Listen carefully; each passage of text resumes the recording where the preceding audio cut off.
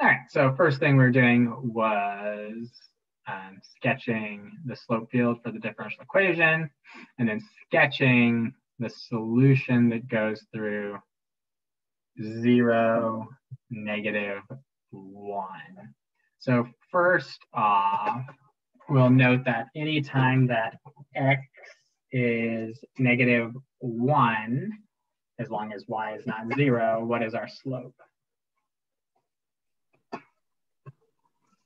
0. Should be 0. So anywhere x is -1,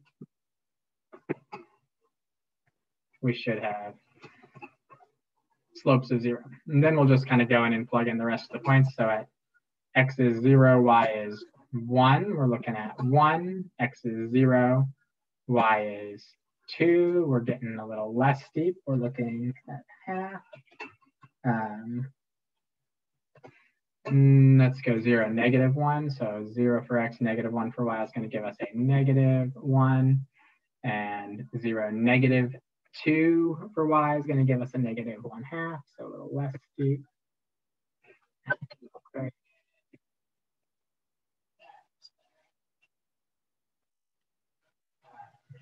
And then let's say at 1, 1, we're going to be a slope of 2. And at 1, 2, we're going to be at a slope of 1. And then at 1, -1, we're going to be at a slope of -2. That's a bit too steep. That's better. And at 1, -2, we should be at -1. Good? Everybody good there?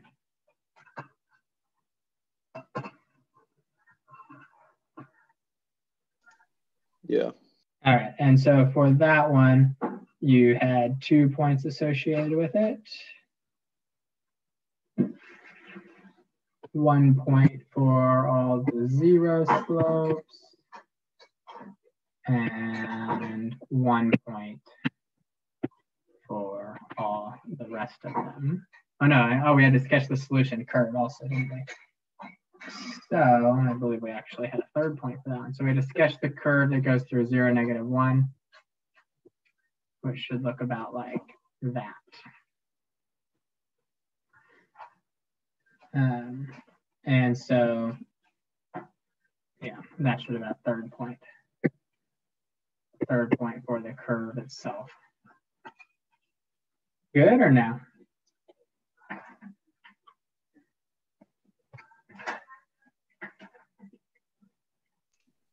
Good. All right. Cool. Part B.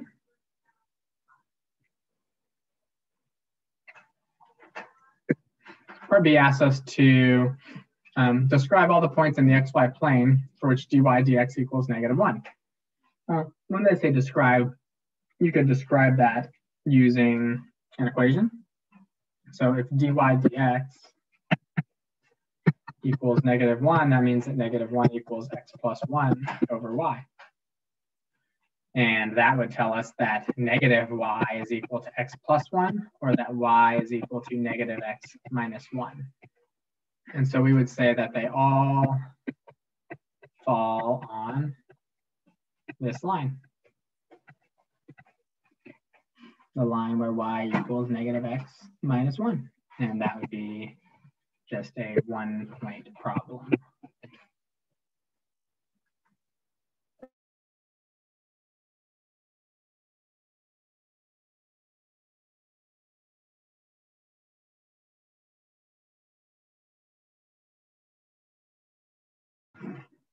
Everybody good with part B?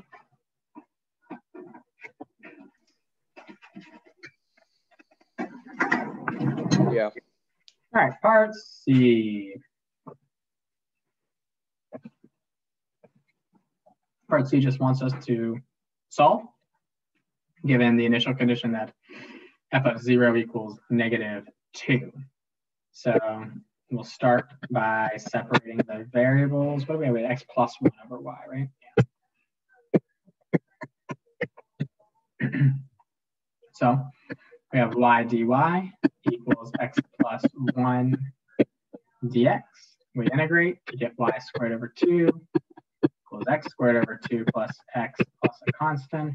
I said equals, but I didn't write an equal sign. And then we need to plug in our initial condition. Our initial condition was that when x was 0, y was -2. So we end up with a constant of 2. And so we can go back in and write this as y squared over 2 equals x squared over 2 plus x plus 2. And we'll solve for y. So first multiply by 2. And then take a square root. When we take a square root, we have to get either a plus or a minus. And we need to choose which one.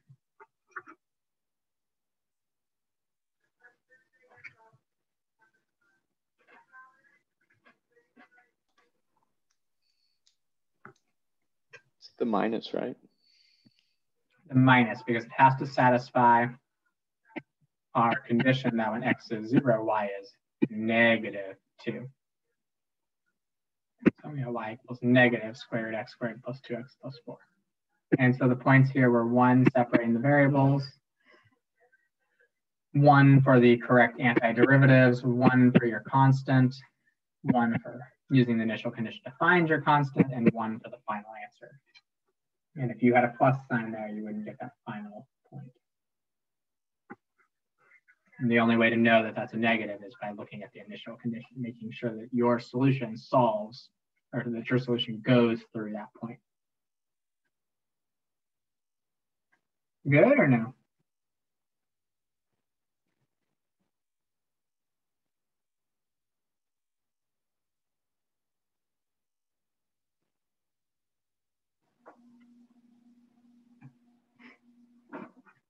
No issues there? Everyone's good? All right, let's take a look at this one.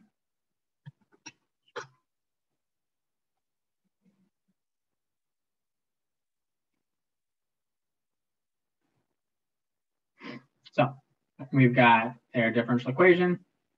We've got that it also satisfies this second derivative. And then we're talking about f of x is the solution to our differential equation with the initial condition that when x is 1, y is 2. So first off, we're going to write our tangent line equation for f at x equals 1. So we need to find dy dx when x is 1, which is when y is 2. So that will be 1 times 2 cubed, or 8 for the slope. Y minus our y value equals 8 times x minus our x value. Everybody good with that part? That part should have been pretty easy. We've done quite a few just like that.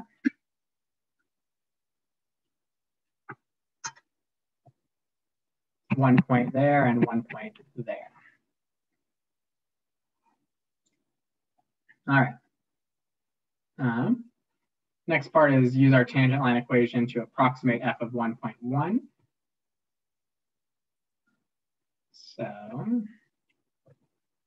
y minus 2 equals 8 times 1.1 minus 1 gives us y is equal to, that's 0.8 plus the 2, 2.8. 1 point for the approximation. And then it asks if that's an under or an overestimate. Since it's a tangent line that we're using to approximate, we have to check the concavity, like we've done multiple times now on problems. So we will look at the value of the second derivative at that point. And our second derivative was, let's see, y cubed. So that ought to be 8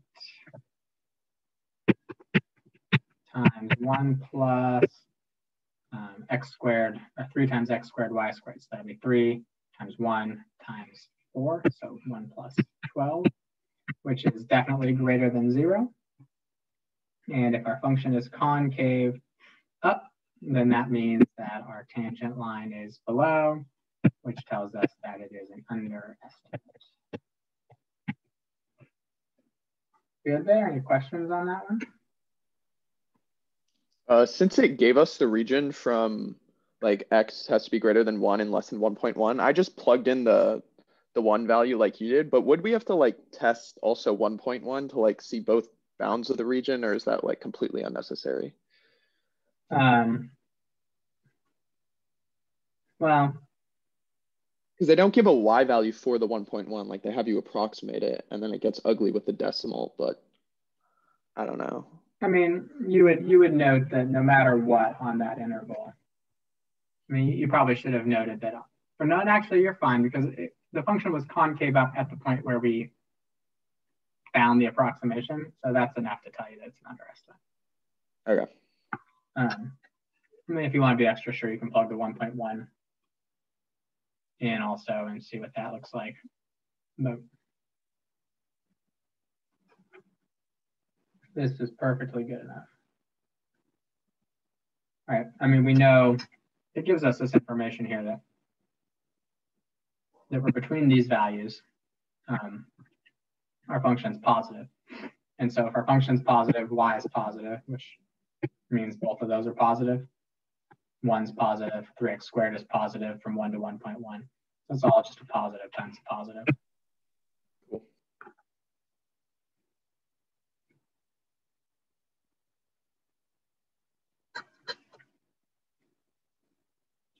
All right, and the last part. So now we're just going to solve the differential equation with the initial condition that f of 1 is 2. So we got dy dx equals xy cubed.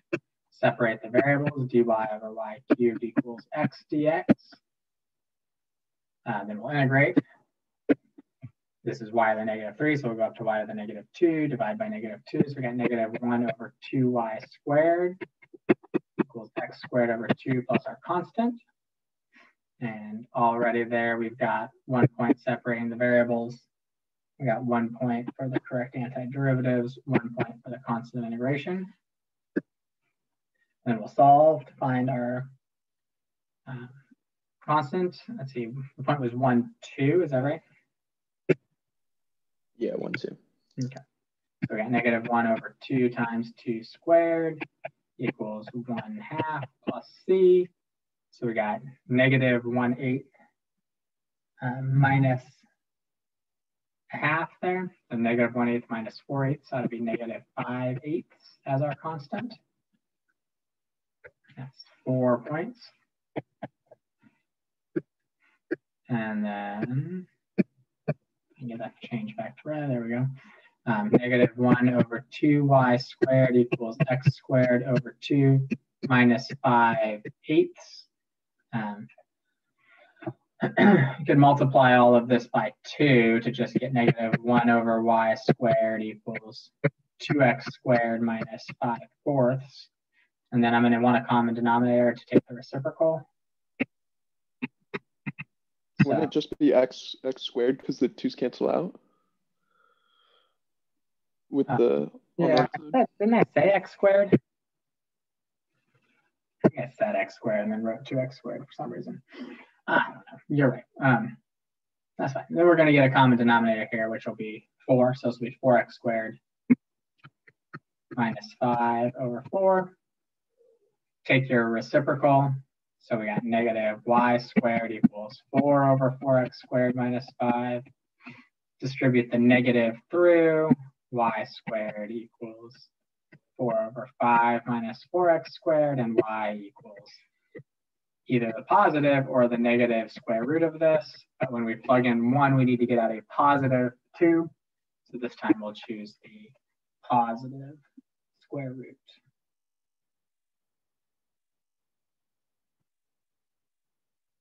Good. And that looks slightly different than what they have in the scoring guidelines. They didn't get the common denominator. They just wrote 1 over this whole thing.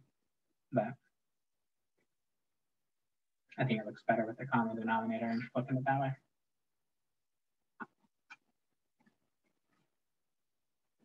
And this is your fifth point here.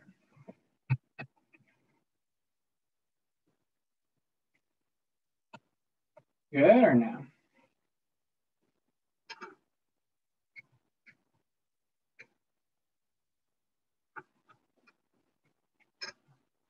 All right.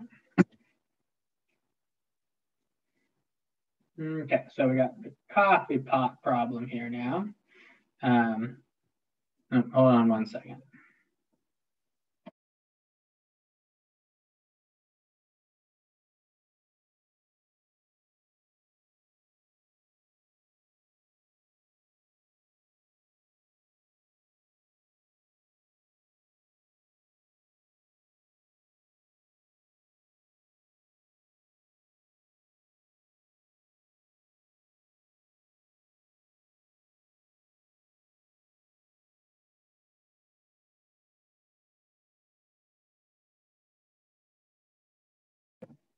All right, sorry about that.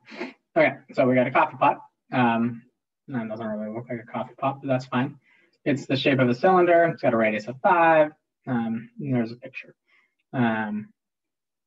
H is our depth, and we got the volume of the coffee pot is changing at -5 pi root h cubic inches per second. So we want to show that dH dt is -h over root 5. And so we know that the volume of this thing is what? Volume should be pi r squared, so 25 pi times the height, 25 pi h. And we know that our value for dV dt should then be 25 pi dH dt. And the volume is changing at a rate of -5 pi root h. So this will be -5 pi root h equals 25 pi dH dt. It's just a related rate. And then we'll divide.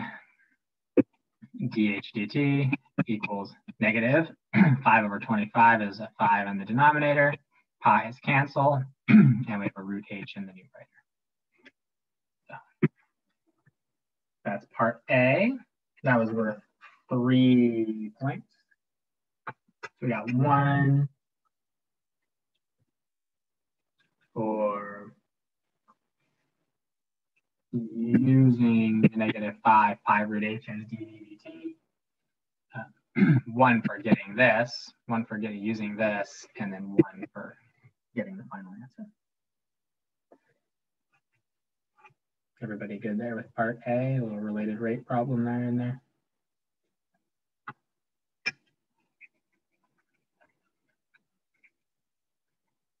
All right. Now I've got the differential equation part. Given that h equals 17 at t equals 0, solve the differential equation.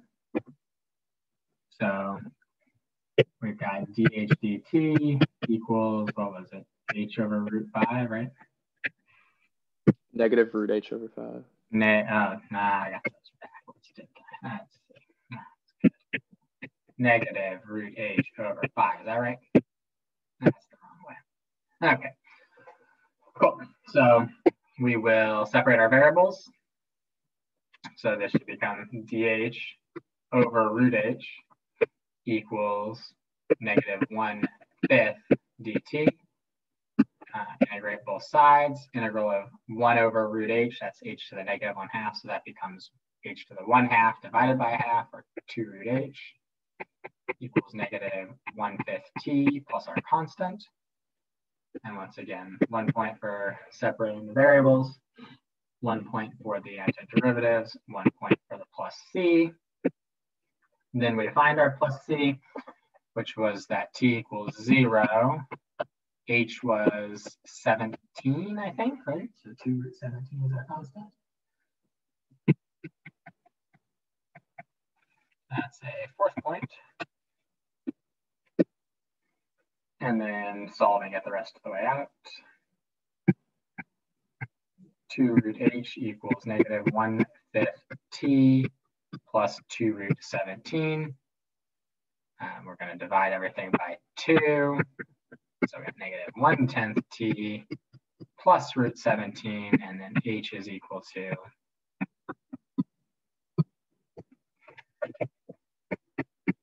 that squared.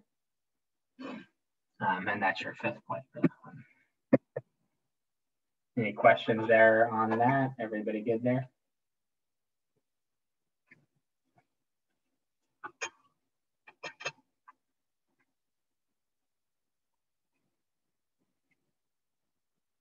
All right, and then part C, at what time t is the coffee pot empty? So now we've got an equation here that we just found. We want to figure out when the height of this is 0. So we want to know when is negative 1/10 t plus root 17 squared equal to 0. That'll just be when negative 1/10 t plus root 17 is 0. And that will be at t equals, subtract that to get negative root 17, then multiply by negative 10 makes it a positive 10 root 17. And that one was just worth 1 point for part C. Any questions there on any of that?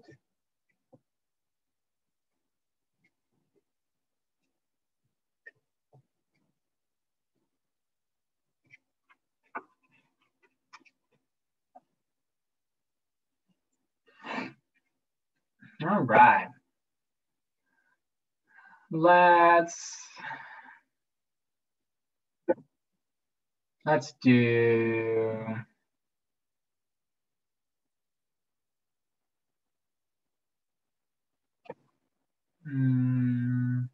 this one.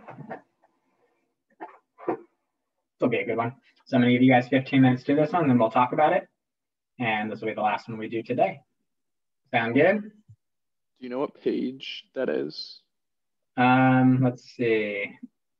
The first one, I asked you to do 10 and 11, right? Yeah. This one should be page 14, I believe. Okay, yeah, it is, yeah.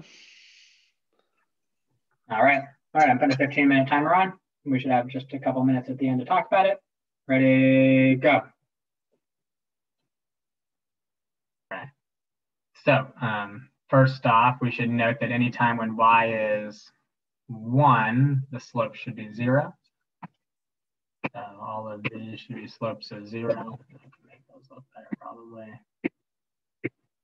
Maybe. There we go. I feel a little better about that. Then let's see, at the origin at 0, we're going to have negative 1 squared, which is 1, and then cosine of 0, which is also 1. So we should have 1. And then at x equals 1, y equals 0, we're still going to get 1 here. If x is 1, this is cosine of pi, which is negative 1. And at negative 1, cosine of negative pi is 0, negative 1. We're still going to have a 1 here, but the cosine of negative pi should be the same as the cosine of pi, should be negative 1. So this is again negative 1. And then at 1 for x, negative 1 for y, we're going to get negative 1 minus 1 should be negative 2. Squared is 4. And then the cosine of pi, so that should be a negative 4, so pretty steep negative. We'll have the same thing at negative 1, negative 1. And then at 0, negative 1, we're going to have a positive 4. So it should look something like that. And 1 point for these ones, and 1 point for these ones. Good or no? Good. Okay. Part B says there's a horizontal line, y equals c, that satisfies this differential equation. Find the value of c. Well, we got to remember that these slope fields represent the solutions to the differential equation. Well, where is there a horizontal line in our slope field? It should be at y equals 1. So we'll say c is equal to 1. And that was just worth 1 point there. Everybody good with that?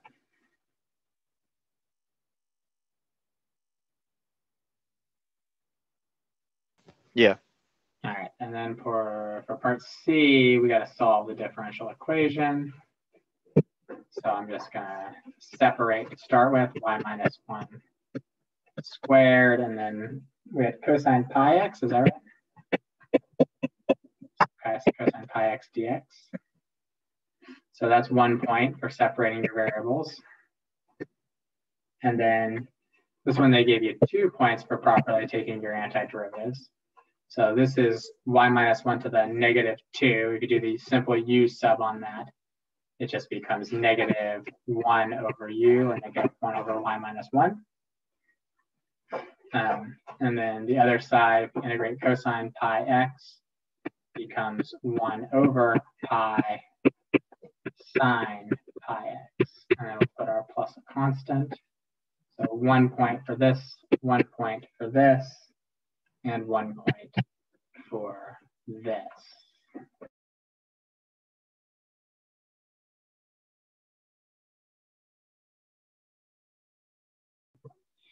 So then the next step is to use our initial condition. Didn't even look. What was our initial condition? When x is 1, y is 0. So when x is 1, y is 0 gives us negative 1 over negative 1. And then 1 over pi times the sine of pi plus a constant. Well, sine of pi is just 0. So our constant is 1. And we got negative 1 over y minus 1. In fact, I'm going to rewrite that just because I can. Distribute that minus sign through. 1 over 1 minus y equals 1 over pi sine pi x plus 1. And we need to take a reciprocal of that. So like I said, I like to get a common denominator. So 1 over pi sine pi x plus pi over pi. When we take our reciprocal, we'll end up with 1 minus y equals pi over pi plus sine pi x. And add the y and subtract this, gives us y equals 1 minus pi over pi plus sine pi x. And 5th point was getting your correct constant, and 6th point was getting that actual equation. Any questions there?